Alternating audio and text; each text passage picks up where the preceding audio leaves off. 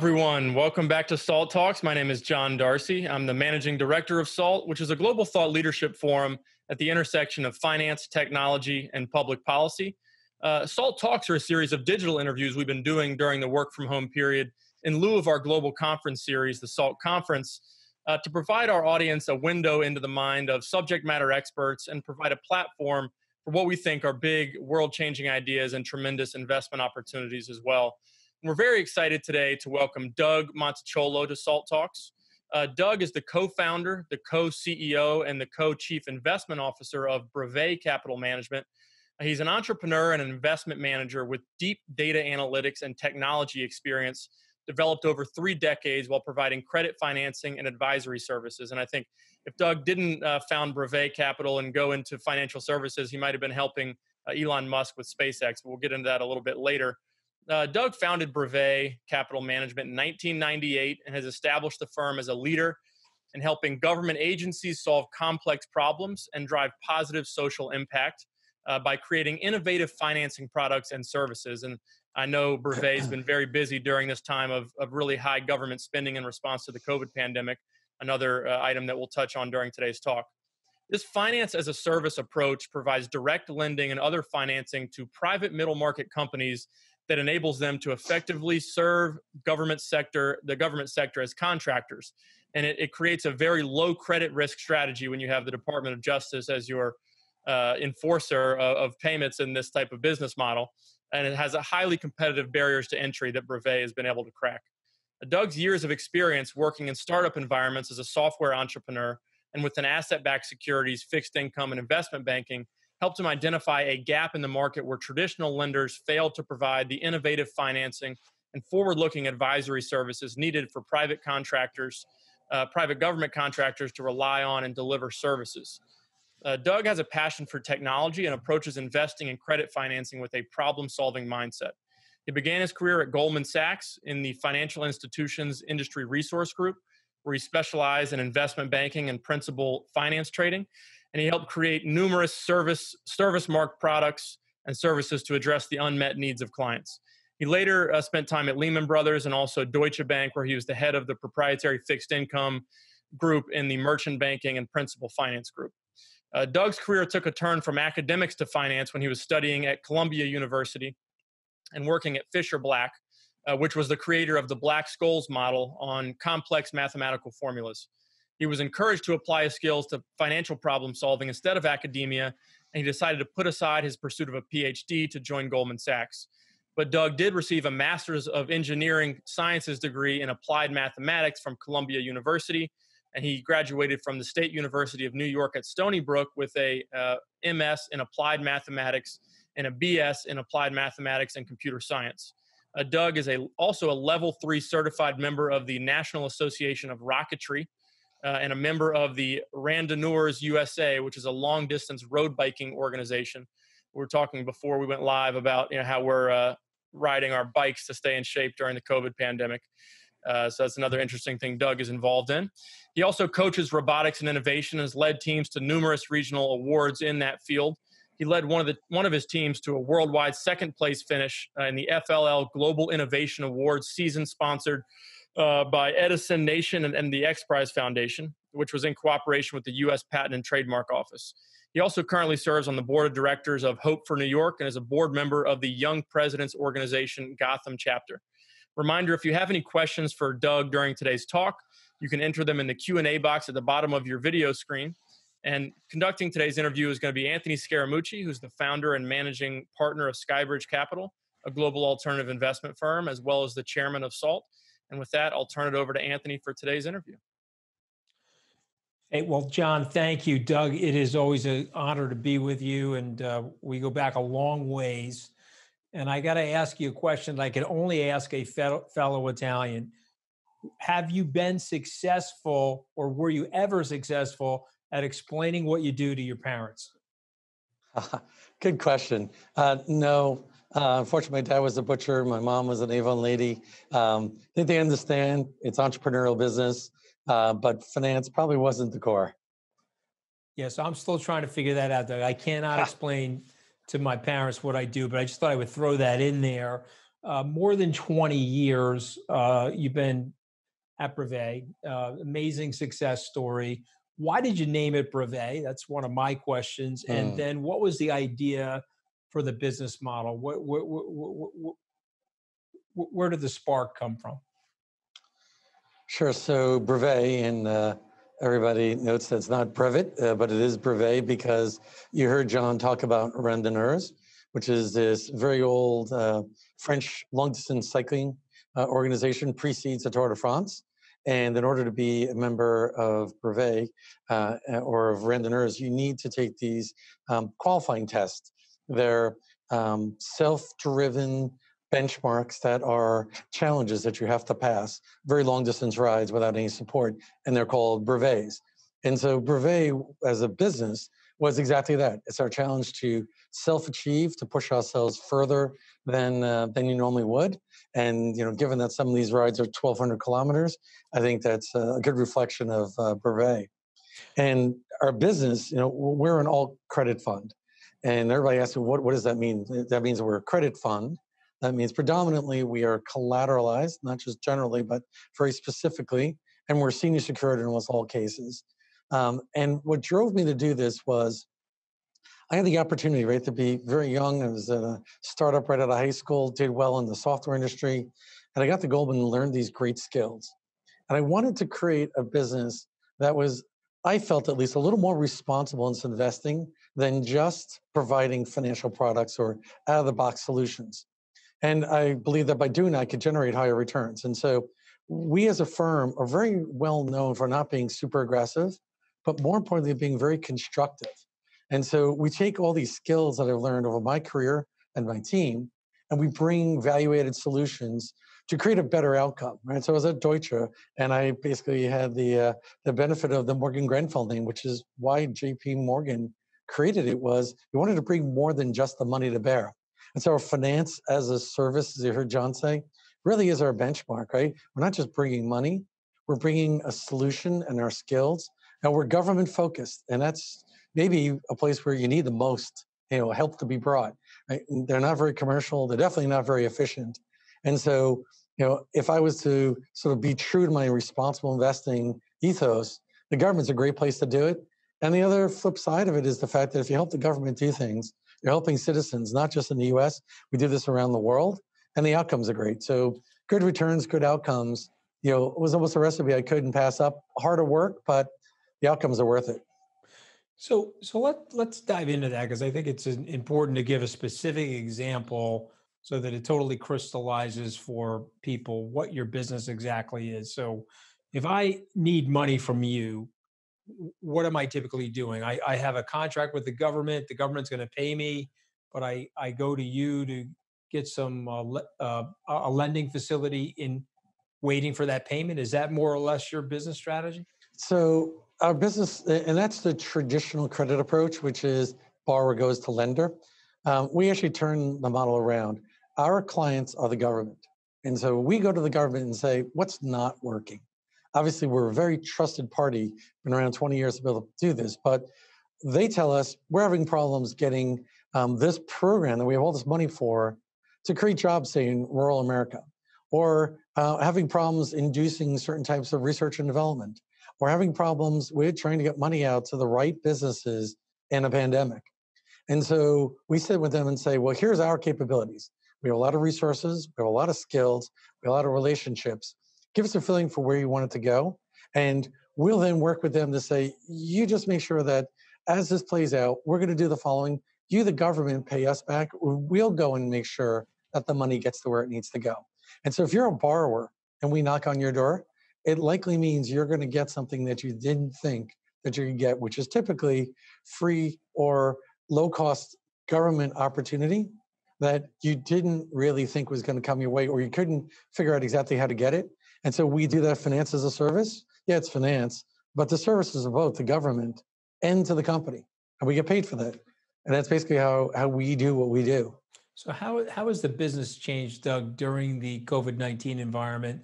It seems like there's a proliferation of governmental financing out there and funding. Has that helped you guys or hurt you guys or indifferent? Well, I think it's a good question, right? Because COVID, a pandemic, is not something we could have predicted. We don't chase crises, but in this case, it's a clear demonstration why the model works, which is in what other industry in this economic environment is somebody trying to put out $2 trillion, and where major other sovereigns trying to do the same thing, right? So where we focus on this and what the opportunity for us is, we were called in March, right as the pandemic was breaking, because they were calling in trusted parties, try to help solve problems. So, in short, yes, it's been tremendously helpful to our business, not just in the big volume increase, which we see every time there's a new program, but more in the trusting of the relationship and the reiterating, regardless of the administration now, it's sort of proving out that they call us when they need help. And we're there with our money and our ideas. And if it's just our ideas, it's free. But most of the times we're bringing that solution. So been quite a bit, and we haven't slept much in the last couple of months, but it's been there trying to hopefully bridge some of the gaps, which is a lot of what we do. I just want to get a little more definition here, because sure. I'm getting a couple of text messages that let Doug elaborate on an example of capital. So government comes to you and says, we're trying to push this out. Yep. You go to somebody and say, okay, listen, I can lend you money. You'll get the money from the government, and a result of which you're getting a return off of that connection. Is that fair to say? Or it's similar to that. So let's take one of the programs, economic development program, where particularly now they're trying to, governments are trying to get capital out to companies doing research and development in various areas that could potentially be additive to solving the COVID crisis, detection, early warning, other types of things. And so governments are good, but they really don't know how to find those companies. And believe it or not, most of the times they give that money through the IRS or through Treasury, which is not necessarily a very friendly place. So what we do is we understand and work with the government to make sure we know exactly what they want. And then we turn around and say, okay, we'll go and find those companies for you. We'll actually help them apply. We'll work through the entire process, and we'll go give them the money in 2 days, knowing that we've already confirmed with the government that the process we're going to pursue is going to get the repayment or the government to pay for that.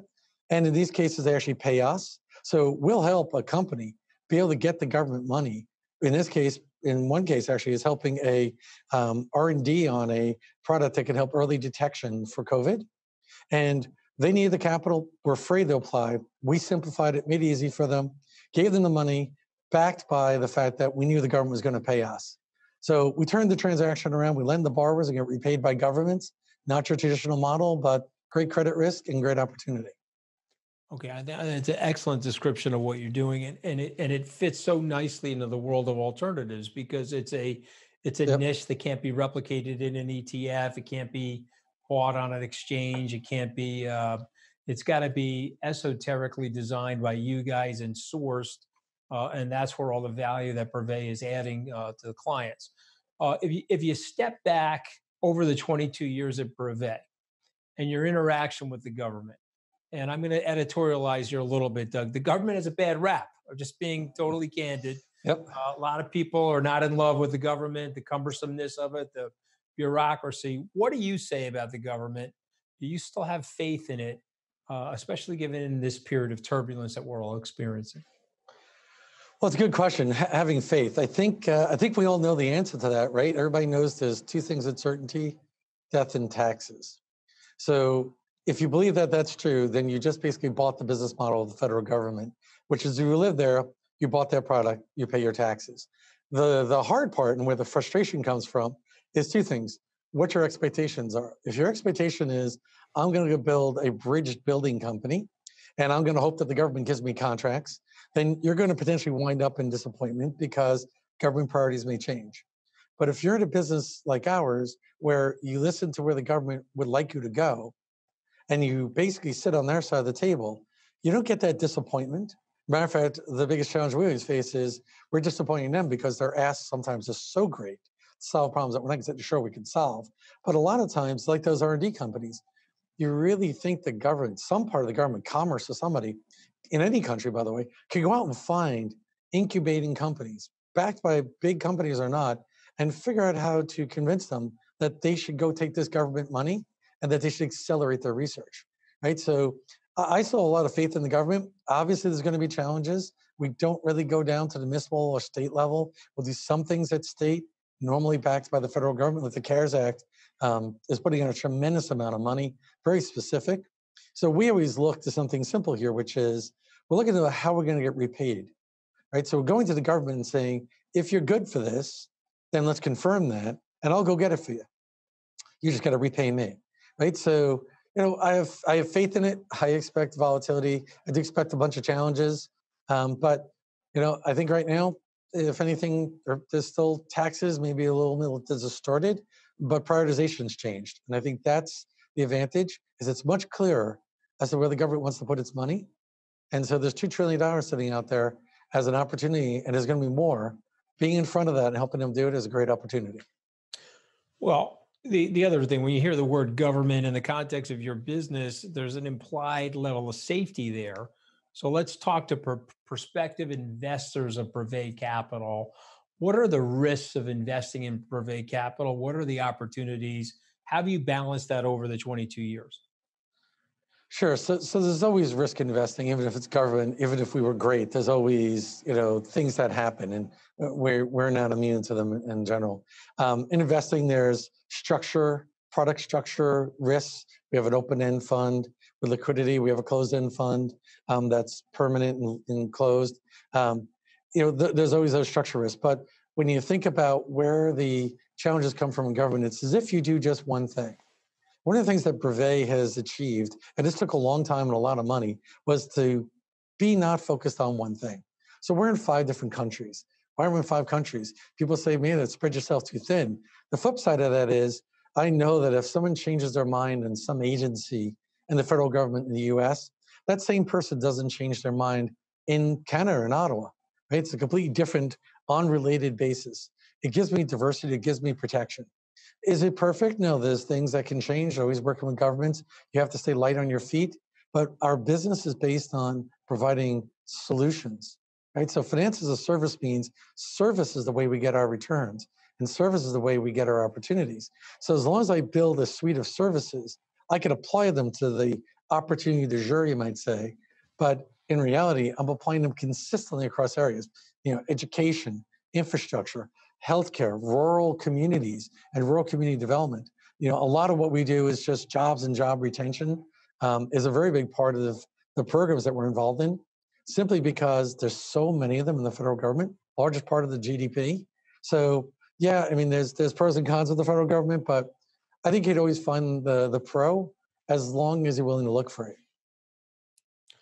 Well, your shop is a little smaller relative to, say, an Apollo or Carlisle, and the business depends on accessing a lot of this expertise and knowledge. So tell us about your methodology and how do you provide such a deep bench given your size and nimbleness? Yeah, that's a good question, because we're just under 100 people, 5 countries. How do we staff that and how do we manage it? And more importantly, how do we actually provide the solution, the service, when it's got to take a ton of people to just be operationally in all these countries?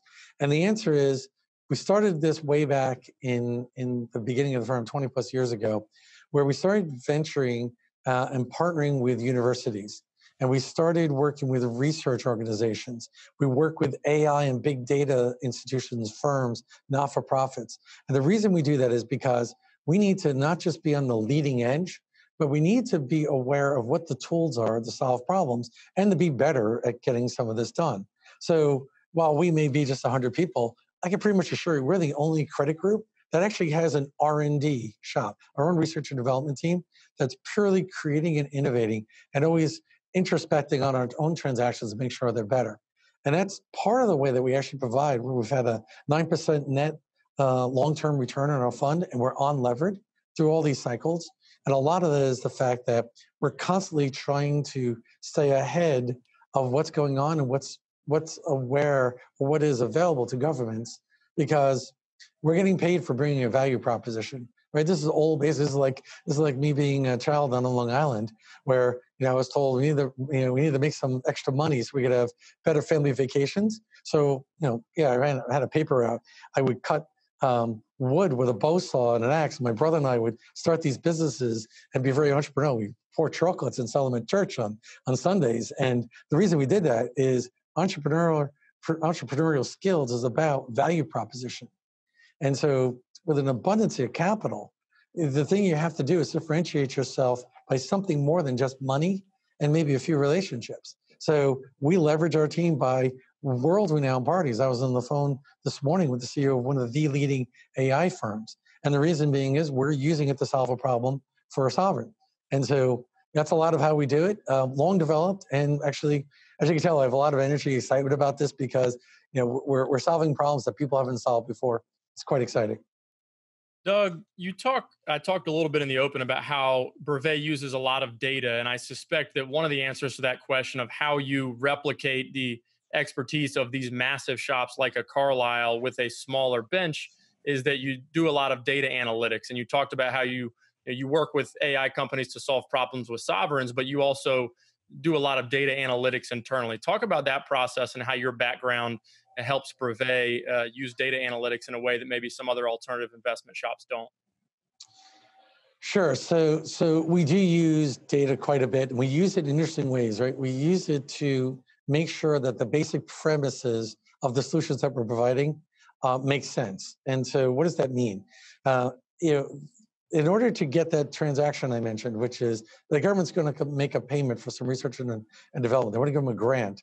But the company is too challenged to try to figure out how to fill out this massive document that the government has asked them to fill out. It's like your taxes squared. Well, the answers are pretty easy. What did H&R Block do? H&R Block partnered with IBM's Watson, right? AI big data system. So we essentially do the same thing. We use the data of our own information along with industry information and put it into systems that help make that process of how do you fill that form out better. And we do it in a way where it's not just easier for the borrower, but we also now can report back to the government and say, hey, by the way, we're going to give you a perspective on this industry that's broader. It's our perspective of experience, but it's also all this research brought into a common platform. And we're going to be able to show you where we're looking, how we're doing it, and how the money you just put out relates to that. And that does two things. One is it gets them a lot of comfort that they can trust us and they know where it's going. But two is they turn to us at times and say, what else should we be doing? Or how else should we be doing it? So the big data, which, by the way, these systems in AI, if you got your head around the numbers, like we're working with a system which has read and translated every patent filed around the world, right? Just as one of the data sets. Why is that important? Because it really helps with, is that truly R&D or not? Right? Those things are important for a government to know. And so with our access to things like that, it helps us fulfill our value proposition. On the one hand, we got a client, which is the government, which we have to be absolute integrity with. On the other hand, we got a company who's counting on us to bring that money to them. And our investors obviously are benefiting from this whole process of the fact that we're putting out that money and knowing that we're getting repaid by the government. And so it's all intertwined. My background, getting my PhD at Columbia in applied math, and obviously my systems backgrounds in databases and technology really helps quite a bit and be able to see this. But my team is also extremely savvy in these areas. So one of the first things I asked you when we first spoke about your investment strategy is I said, this sounds really attractive. It's almost completely uncorrelated. You almost have no losing trades in terms of the transactions that you make. Maybe you can touch on that as well in this answer. But I said, why aren't more people doing this? And you explained why there's a lot of barriers to entry into what you do. Could you talk about that a little bit and why what you do at Brevet is so unique? Sure. So first, I always give credit to Goldman Sachs on this, which, coming right out of being a tech, math person, I thought that 22 cash on cash % return annually was the natural benchmark. So I've always had that as the mantra of, if I'm not doing 22, then I must not be doing well. So kudos to them and for showing me how to do it, right? And I think that is a big part of the value proposition. But what we are doing is we do approach investing not as a bunch of trades that we give investors to pick and choose from, but a strategy that is holistic. So like I said, I'm diversifying within a portfolio. I could easily just take one of these transactions with Canada per se and offer a fund just for that. But my personal belief is if I'm truly going to be a responsible manager, I think that's irresponsible to do that for an investor because I'm not giving them the ability to have a more diversified trade. I could show them that same trade across several sovereigns, and I could give them that same opportunity in a more risk-reduced fashion. What do I give up? I give up the ability to deliver a 40% cash-on-cash return. Right? Some of my stuff on leverage has always been up in those ranges. Well, by diversifying, I'm spending a lot more time and money in developing each of these opportunities simultaneously. And if anybody wonders, like, what does it take? It costs a lot more money for the very first assets that we do in any one of these spaces. We don't really rush into anything. So you got to be willing to invest in your business. And keep in mind, I didn't do this because I came from a trading desk and said, I'm going to take my strategy and move it into a fund and just repeat it. I came from a business building perspective.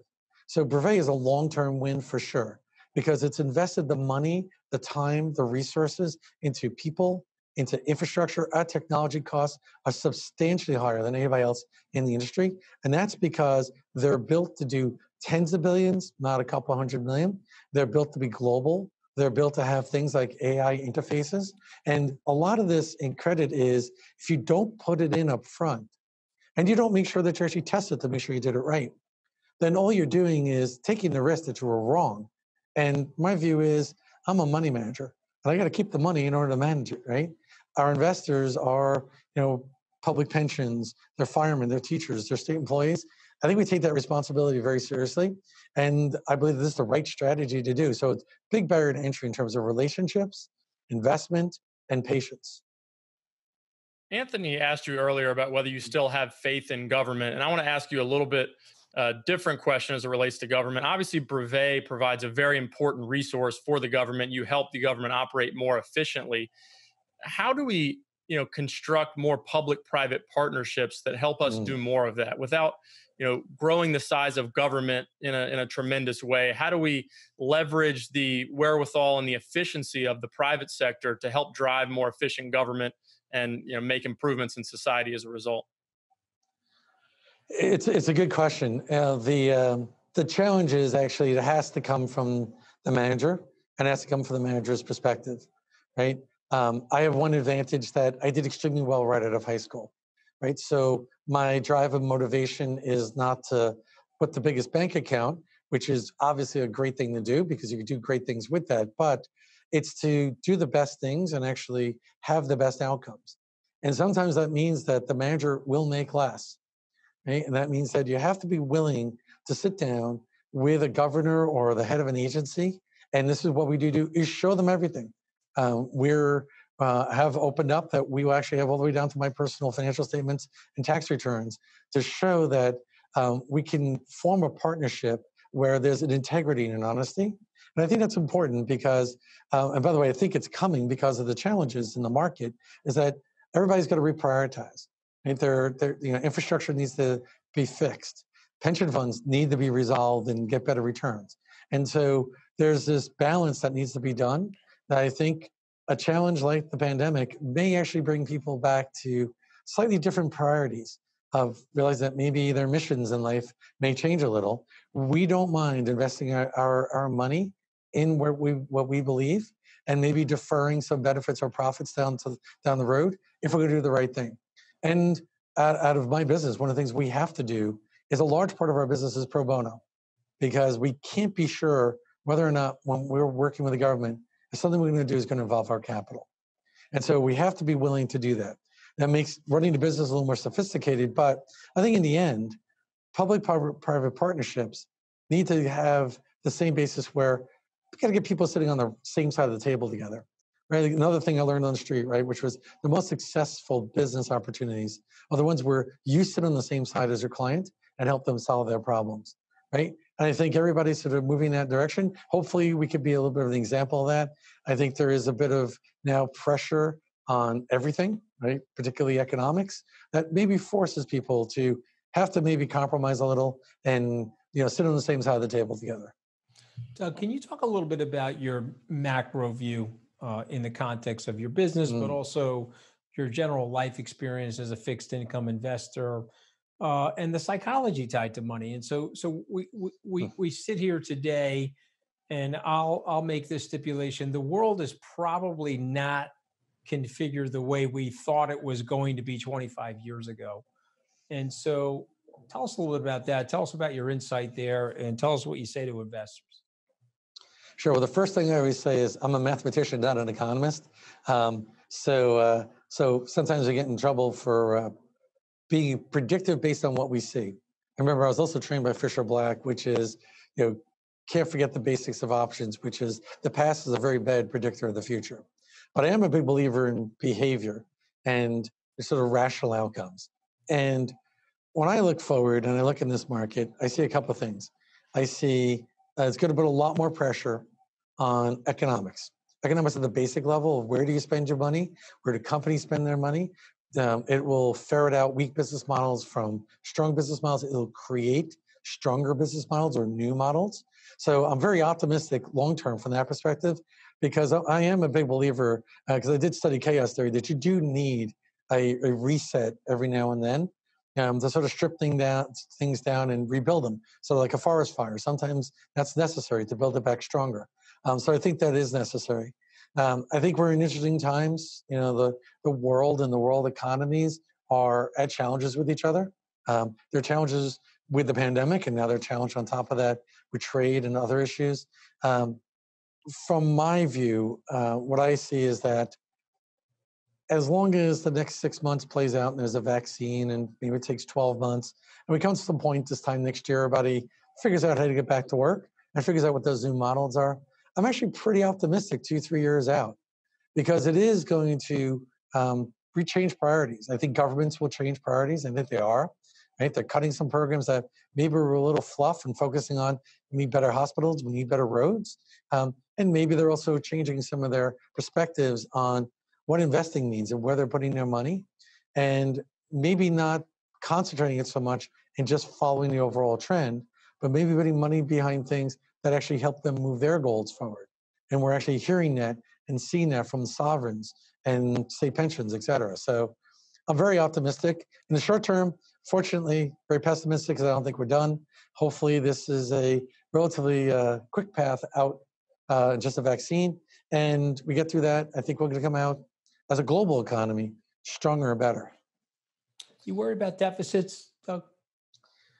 Yeah, you have to be, right? I mean, if you look at states where you got pretty big holes in pensions, we already have pretty big needs in infrastructure.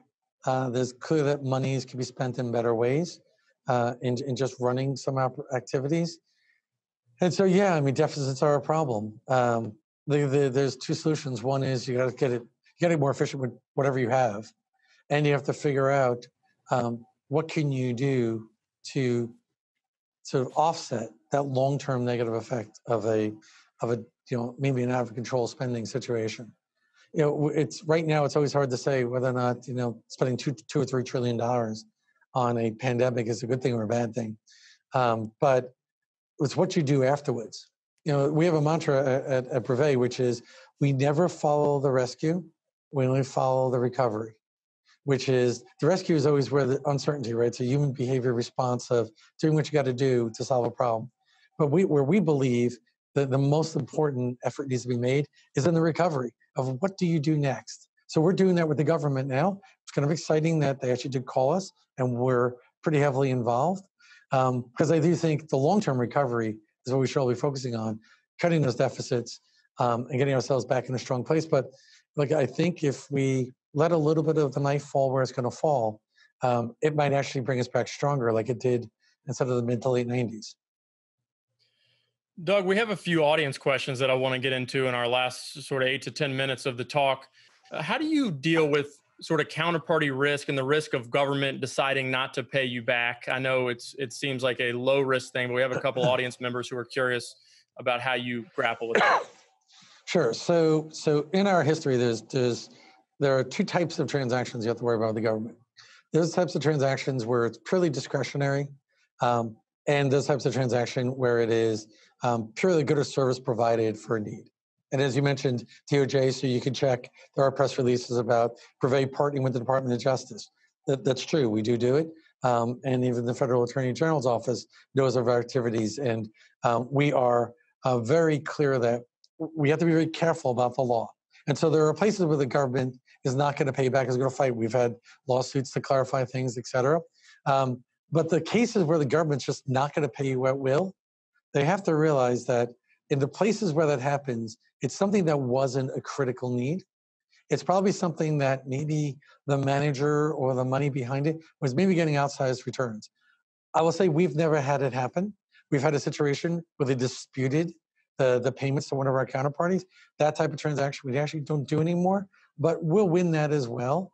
As a matter of fact, it'll come out a win for the state and for us. Because one of the things about Brevet that's interesting is we try to be constructive, not aggressive or destructive. And so when those cases occur, we turn to remind them that, whether we help them buy some, inner city clinic to help serve some homeless people, we provide the money for that 100% within their pre-approval and their guidance. We remind them that we're not here just to do that one, we're here to do the other 50. We've been larger than some states, entire programs of the state providing these type of services. And normally what happens is if you truly are bringing a value proposition, our experience shows us it doesn't happen. It doesn't mean that you don't have paths that you didn't expect to follow, but it doesn't mean that you're actually wind up in a situation where they ultimately don't pay you. It is just a communication process that you have to do, where it's expensive. Yeah, but it goes back to your barriers to entry. The Yep. answer to my question about barriers to entry is building that trust and relationship with all your counterparties in government Right. to be able to do these transactions in a repeatable way. Yeah, and one of the things that we do is, remember, we start with the government, right? We don't start by saying, we see this program, then we go find a company that's doing it, because by then you're almost always an adversary of the government. We start by working with the government. And some people say, well, that may be crazy because that could take 3 to 5 years. And we can say, absolutely. We've been involved in changing some laws, helping refine some programs, giving some language for things that we're planning to do. And that's important because we're only doing it if our true intentions are to make the government's program better. And we have to be willing to sort of open the kimono, you might say, and prove that you are. And sometimes I got to take Brevet Capital's management company's money and prove to them that we actually are doing something that's in their best interest. And when you do that, regardless of administration changes or not, you become the guys that get the phone call in March that says, we need some help, right? And we're going to need you to step up, and we got each other's backs. And that's kind of how the conversation goes. But in that case, it was a matter of life or death. It was also a matter of necessity. And so you have to be in the right place, right time. One thing Brevet does not do is ever be a contractor or a counterparty signer to the government. Because if that ever has a dispute, we would never want to be seen as the adversary. So we're always on their side of the table. And that's by design, and that is a conscious decision, which is almost the opposite of what most managed funds do. Right. They're always almost on the receiving side. So that's a good segue to the next question from our audience is, do you have concerns about the current political climate, partially as it relates to how you run your business? I know we've had conversations in the past where I asked you about, do you have concerns if someone like an Elizabeth Warren, who's viewed as an adversarial type of person to Wall Street, became the Secretary of the Treasury? Would that impact your ability to do business? I think, I know the answer to that question, but the question from the audience is, do you worry about the political climate and sort of some of the demonization of Wall Street that exists out there? You have to be, the answer is yes. You have to be aware of the market that you operate in, right? And if you're in the tech space and suddenly everybody says they don't act like Apple, you're going to have problems, right? One of the nice things is we're in 5 countries. We easily can do as much volume in these other countries as we can here. We're in there, we're established, we're domiciled in those places, so we're not just being a passport player on it. So they are real, they're real businesses. And I do that just because I can't predict the future. It's also very hard for new administrations. You'll see Brevet does very little business in the first 6 months of a new administration, because there's this trust transfer that takes quite a while. And so there always has to be that time period for them to understand who can be trusted and who can't. And you have to respect the fact that they have to be nervous. They have to be concerned as to who they're working with, because it is a pretty tumultuous environment in politics, particularly in the United States these days. So you can't blame them, whether it be a governor or it be someone in Washington, right? So that always happens. Our view is you just got to be aware. You got to keep your eyes open. And I think the the one thing that we always do is we put our best foot forward, and we will take the step. I will put my firm at a bit of risk to say, look, I wouldn't do this if it wasn't for trust, right? And we will take that step. And that's what you have to do, right? And like people say, why aren't they in the space? I'm not sure every manager really wants to go and do that. I think some do, but do they really do it? It's a hard step because it means that you'll make less, right? Or you may make less, right? Or you're going to put yourself out there. But I believe it's the right thing to do. I got all these great skills. I got this great team. We've got great opportunities. We believe this is where they should be used.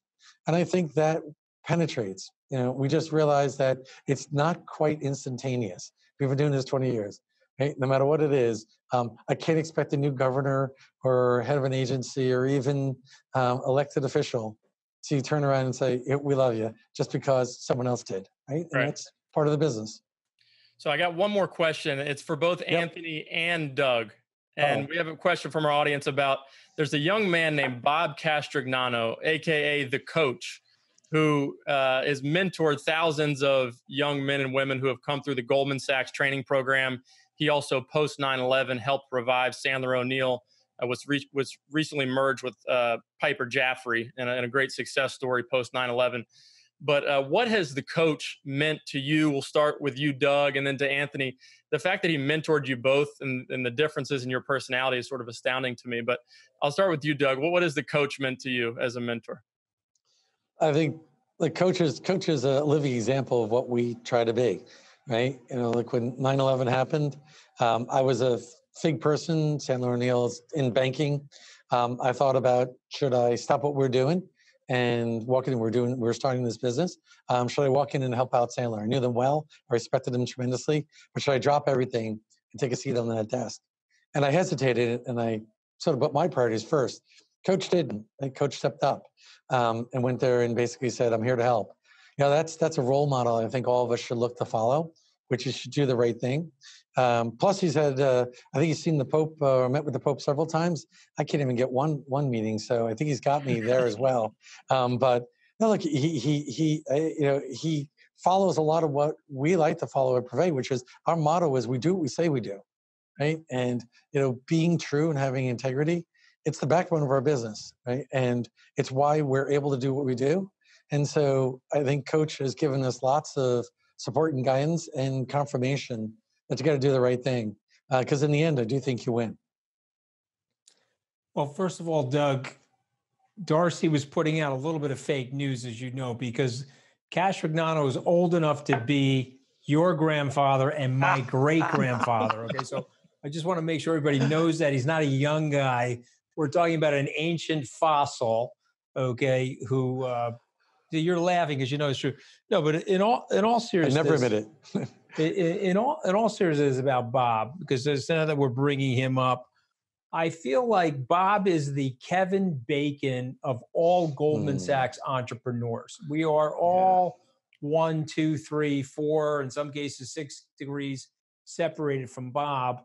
And Bob is also the decoder ring. So to me, if someone's friends with Bob or knows Bob, it's like definitionally they're a good guy, whether it's you or Hinsey or Dr. Fear. I could think of hundreds of people I've met along the way through Bobby, who I know happens to be a terrific guy. But he's a terrible dresser. I mean, let's just get it all out on the table while we're here, okay?